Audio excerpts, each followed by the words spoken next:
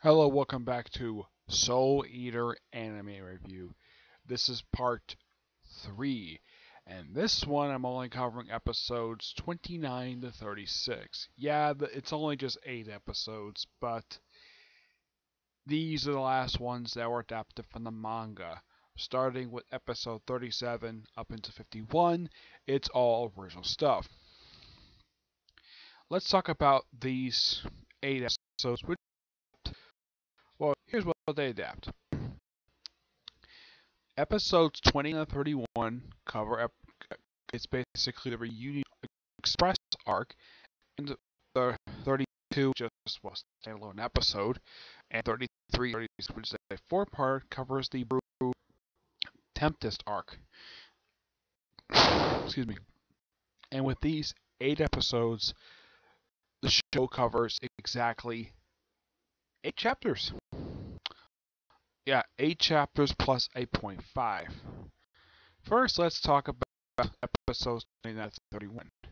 Yeah, despite the fact this is supposed to be a set arc, it's just 3 standalone episodes.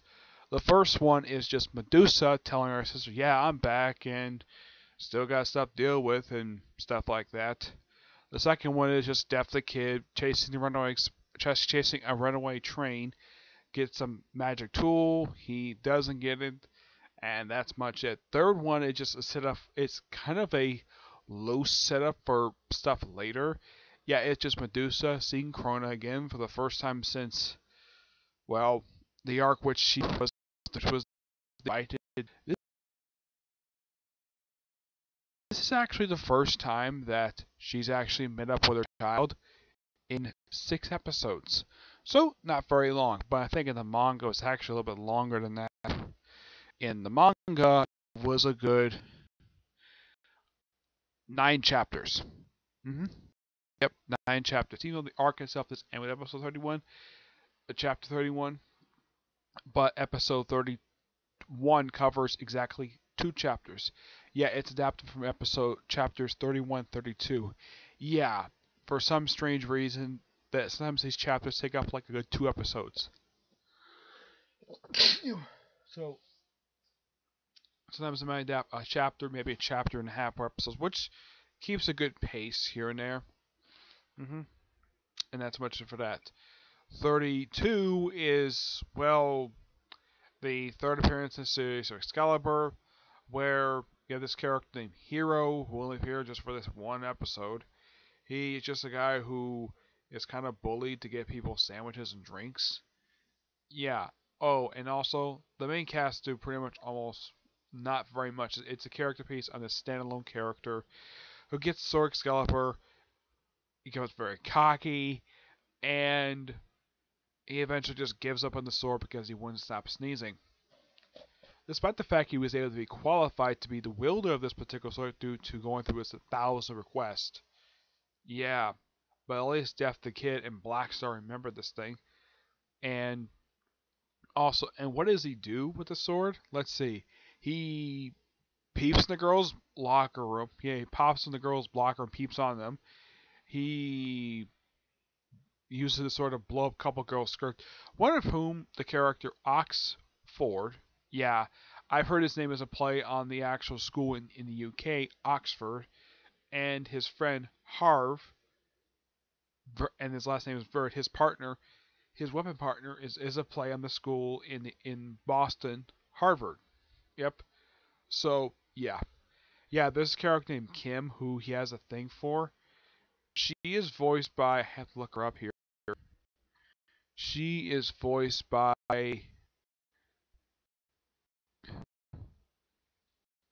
Caitlin Glass. Yeah, that is her name. She made a debut actually episode 32, which was this episode I'm talking about. As for the actress herself, well, she was in BREW, and let's see, she was Evergreen in Fairy Tail, which I think they might bring her back for that. She was Petra in Attack on Titan. Let's see, anything else I've watched that, oh yeah, she's Baldos in Dragon Ball Super currently. Yeah, so just a few roles for her, but let's see. Oh yeah, in One Piece she plays BB. Yep, she plays BB. And as for Kim herself, she does appear also in the following arc as well, but she does a little bit more in the following arc than she does in her debut episode. Which in her debut episode she does nothing. Just oh yeah, we have this cute girl who Oxford has a thing for. That's really it. It's an odd episode that BREW first kind of big arc in a way. First time since the fight to death one anniversary celebration. Yep. First one in quite a while. Yep. Now this whole arc pretty much, even though the arc itself is listed as covering chapters 37, 34, 37, but the first episode is adapted from chapter 33 to start out with. Yeah, it just basically the students of the school invading this island to fight against the Agamoria, the spider group, to get this thing called the BREW, which is the strange cube device. And also before they even get there, they have Maka's team, which consists of Maka, Soul, Death the Kid, Patty, Liz, Blackstar, and Shaka, I think her name is. Yeah, these 7 people practicing soul resonance with each other, and at first they couldn't do it because, they think it's Blackstar's ego. Turns out actually his ego has nothing to do with this. Turns out it's Maka's fault. And Maka punched Blackstar for being arrogant, and then later on, once after she apologizes, she told Blackstar, "Hey, I hit you. Why don't you hit me?" So Blackstar hits her, and she lands on top of garbage. I think that's a nod to the pilot episode, which the same thing happened. She was dropped off a building, and instead of going splat, she fell in a dumpster. I have no idea why in the world that they decided to bring this back up, but it's a nice little gag. I mean, it's something though. Me's gonna end up in garbage is just pure hilarity. And eventually when they get to the island, of course, they're all suits, and it's a big battle brawl between the students and the spider people. Yep. And so first they have Professor Stein, and I have to look up her name here. She's one voice. Let's see, it is not Medusa. Yeah, Medusa does open up. She just virtually does nothing. Marie. Yeah, she's not going inside. Has wait 20 minutes, and then it will hopefully come out. Yeah, because apparently in this strange tornado field that can only be for 20 minutes, if they be there longer than that, they start being part of the memory. Eventually, Maka's team goes in. They battle Mosquito. They actually do, in fact, wound Mosquito,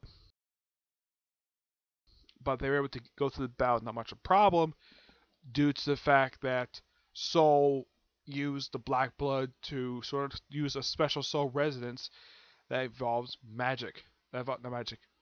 Music. Yep, music. And they were able to coordinate attacks really well. And even though they were able to defeat Mosquito, they couldn't kill him.